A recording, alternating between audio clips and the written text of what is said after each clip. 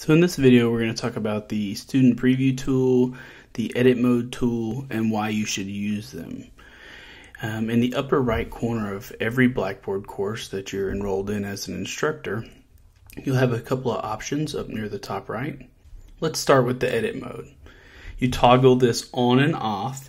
With it enabled, you are able to see all of the content that's currently unavailable to students, or areas of Blackboard, or even links in Blackboard that are unavailable to students. If we turn off the edit mode, we lose the ability to see those things. So the menu looks much cleaner now.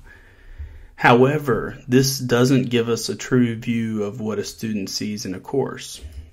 If we really want to know what a student sees, whether or not they can access an assignment or content that we've posted, because inevitably we'll get a question where somebody says, I can't find the test or the assignment's not available, and it's usually just a date issue or we forgot to make it available. But if you really want to see those things or even look at how the My Grades area looks for your students, you click this small button right here. It says Enter Student Preview. This puts you in the course as a student, so you're able to see everything. You'll notice you lose access to that dark course management menu with the Grade Center, so you can actually work through the class. This is what the Grade Center or My Grades looks like.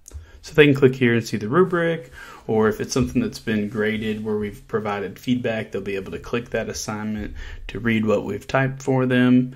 You can see, you can check your content area to make sure your files are visible to them. The big thing I'll tell you is when you get ready to exit the Blackboard student preview, near the top you're going to see this orange bar. It says student preview mode is on.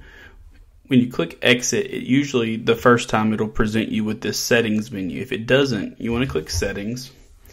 And I like to use this option, keep the preview user in all data, and click save. The reason I do that is so that way, I frequently use this student preview. So I'll get into my own class, try to submit something to an assignment, or check to see if my PowerPoint or my new video is available to them. So it really helps me do minor troubleshooting, or it helps me kind of figure out if I've missed a step or forgotten to check a certain option on all the different things in Blackboard. So you exit the student preview with the exit preview button. And now you're back to your regular view. If for some reason you forget to exit the student preview, you can just log out of Blackboard. And then when you log back in, you should be presented with your normal instructor account.